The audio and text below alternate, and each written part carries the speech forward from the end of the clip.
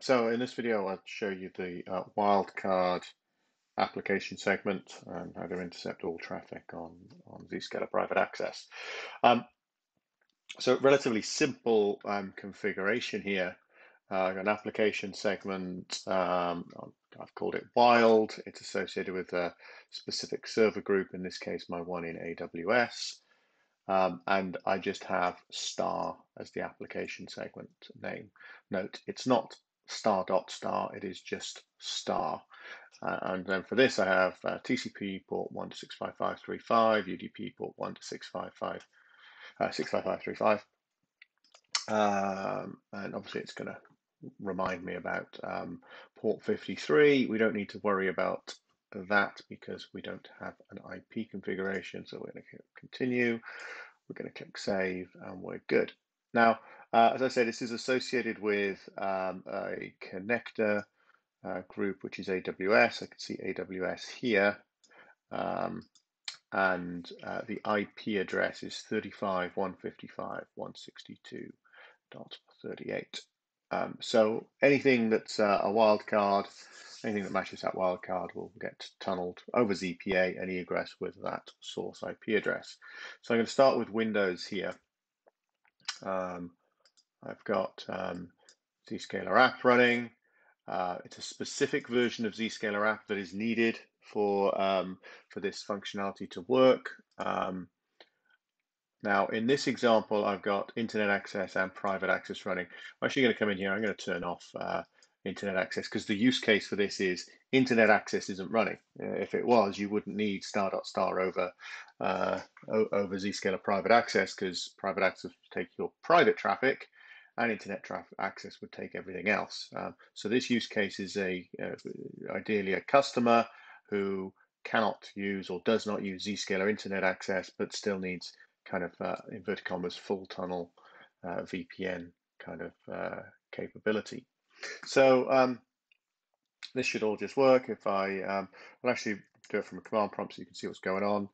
Let's come in here, curl http ip.zscaler.com, and press enter, and we'll scroll up here and we can see the IP address that it's come from, 35.155.162.38. So that's the IP address of the connector.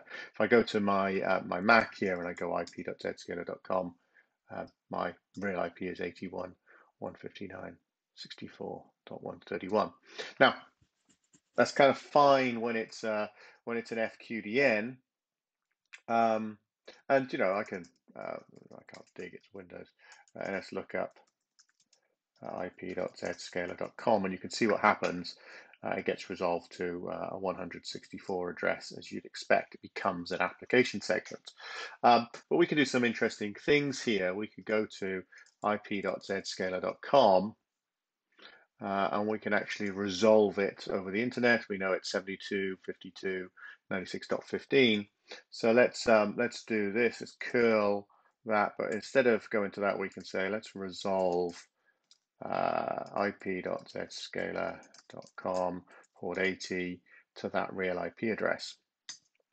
And what's going to happen here, if we look, we see it now comes out with my real source address. And the reason is we've said don't resolve it to the let the Zscaler app intercept and resolve it and return a 164 address. Let's actually give it the specific IP address, 72.52.96.15. Remember, this is an application segment tunnel. It doesn't provide IP-based routing into the tunnel. And let's start -RN. We know that the default route is the gateway. It's only those 164 addresses, which is that stub adapter, that would then get intercepted at the NDIS kind of level. So, you know, obviously, you need to be really careful on how this is positioned. It doesn't provide like-for-like IP-based connectivity like a VPN. So what can we do?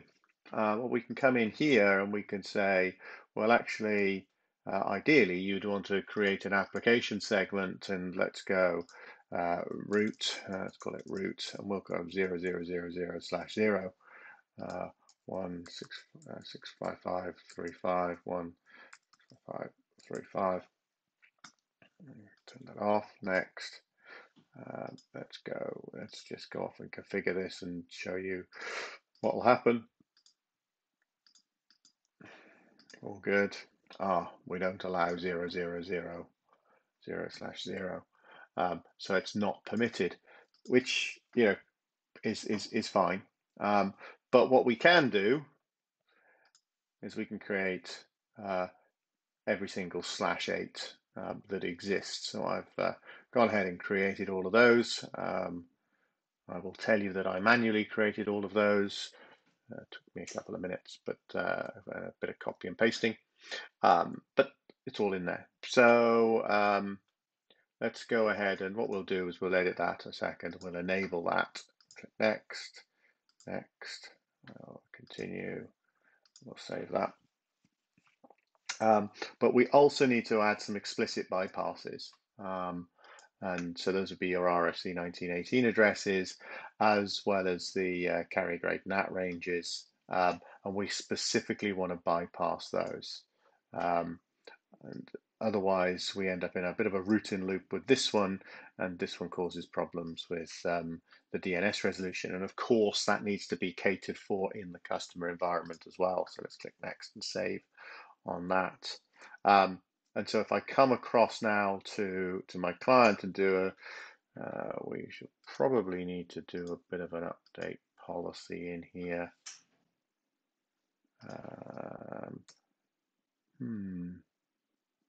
I would expect to then see those routes, but let's try that request again there, and you can see now that 35.155.162.38, we're back to the IP address being the IP address of the connector. So it's now actually intercepted this 72.52 96.15 as an application segment, and we can see that in the logs.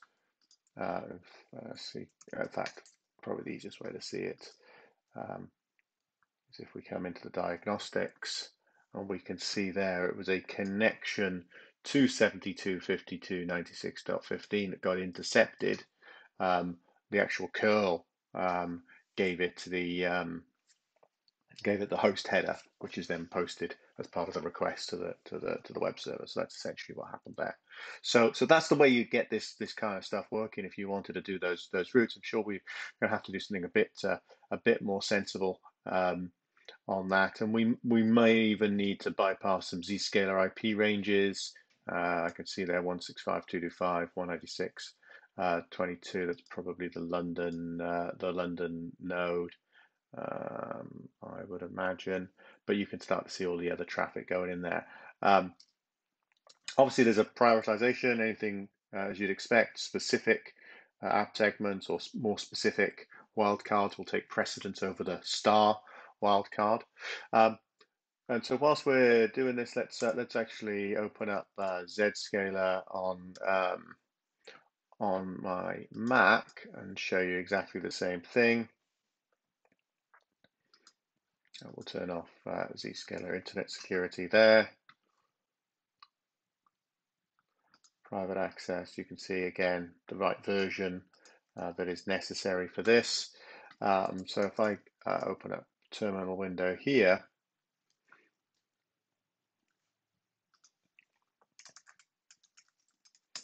now Mac behaves differently, it's more root mode.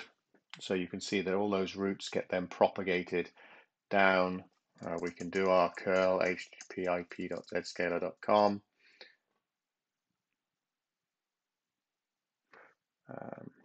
And you can see it comes out with that IP address. We do -v for both. You should be able to see.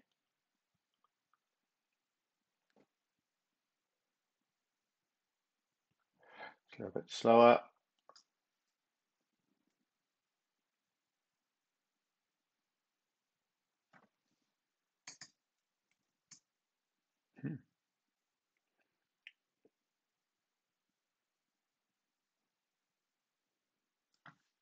there we go. Now in this case, it resolved it to 72.52.96.15, which is interesting. And so let's just check that DNSSD that's gv4 ip.zscaler.com. And this probably indicates that I've got some kind of routing problem going on within this there. 192/8 is still included in the IP range, which is what's caused the problem. So let's take a look at that application segment.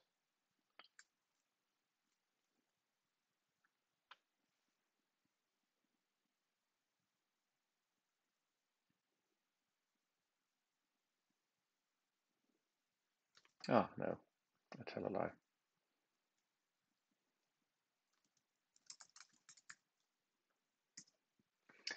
192.168. See, all of these should be going direct. I think I've got an application segment for 1.2 specifically, and that's why it's picked it up. Let me just check that. This one should be disabled.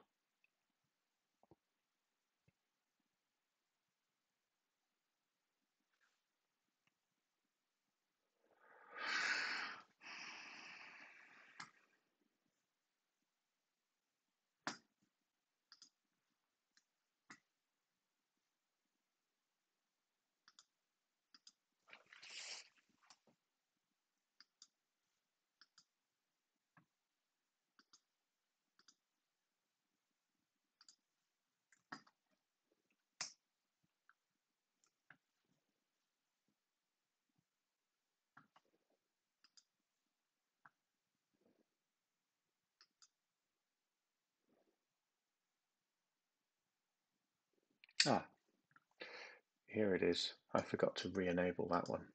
That's the reason. So we need to enable that bypass for those local addresses, and that's what's causing my problem. So now we can see that range specifically defined to bypass. So now when I do the DNSSD, I get the real IP address. Now when I do the -v, I get the 164 address, which should pass it through ZPA.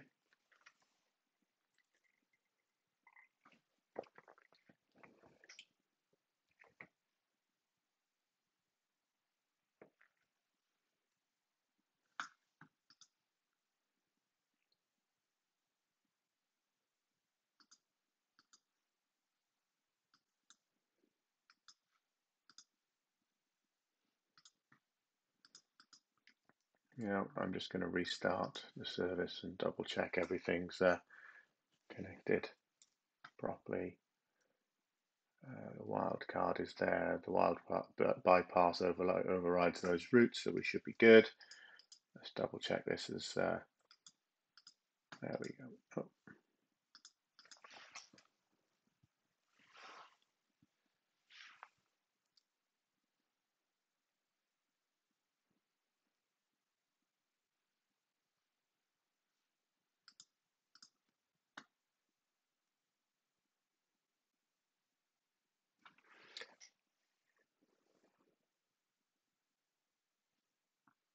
There we go. Right. Okay. So we go to the IP address, the FQDN, and then it's resolving fine to that. That's the source IP address the request saw. And from a client-side perspective, it resolved to 164.1.11. If we now do that --resolve ip.zscaler.com port 80, and we want to resolve it to that IP address,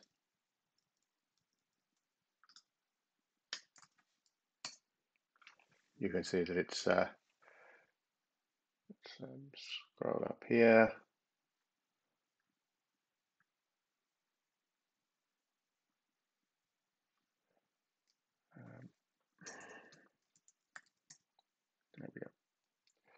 So you can see it tried that IP, it connected to that IP, but it's still seeing this source IP because it's routed through Zscaler. So slightly different behavior between a Mac and a Windows device, but ultimately, the wildcard star will capture any FQDN, but it doesn't capture anything accessed by an IP address. So that may be the differentiator. That's maybe the thing that customers might end up being concerned about. FQDNs coming into the tunnel, anything going via an IP address would bypass the tunnel. You need to include those IP address ranges. You need to specifically exclude RFC 1918 for things like DNS to actually work properly, or not, depending on how the coffee shop, working from home scenario. The other thing to consider is obviously you need to bypass the 164 address range, otherwise you end up in a routing loop locally on the client. Hope this helps. Let me know, mark@zscaler.com.